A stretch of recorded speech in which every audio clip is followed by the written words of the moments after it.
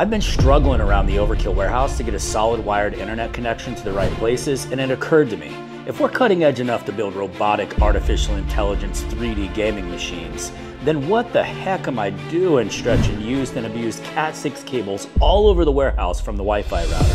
I need a solid connection out in the main bay for testing.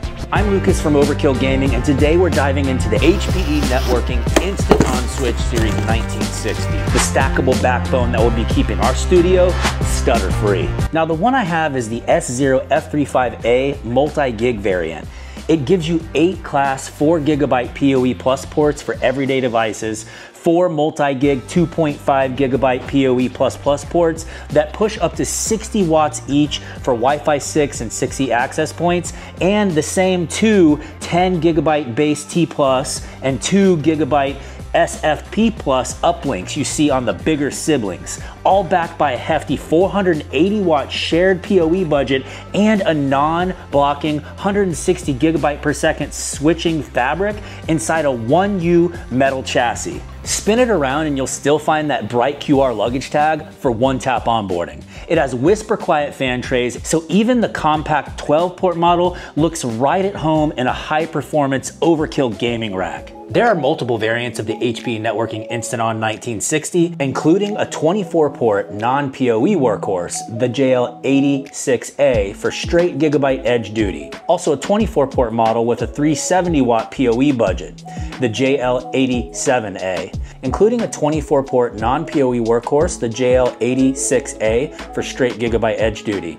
Also a 24-port model with a 370 watt PoE budget, the JL87A for powering cameras and APs, and also a 48-port beast with 600 watts of PoE headroom, the JL89A, all of them sporting twin 10 GB e-copper plus twin 10 GB SPF plus uplinks for backbone speed. This switch really is plug and play. Setup time, the Instant On app auto detects the hardware super quick, less than it takes to microwave a bag of popcorn.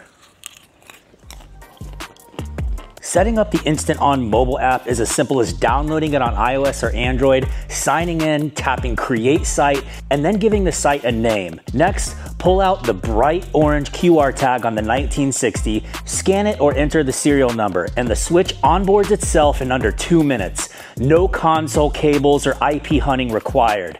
Inside the app, you land on a tile-based home screen that surfaces site health, alerts, connected clients, device status, and live application usage for instant troubleshooting. From there, you can treat up to 4 1960s as one virtual chassis, push VLANs, ACLs, and even firmware to every port in one tap, or rebuild the stack automatically if a member fails.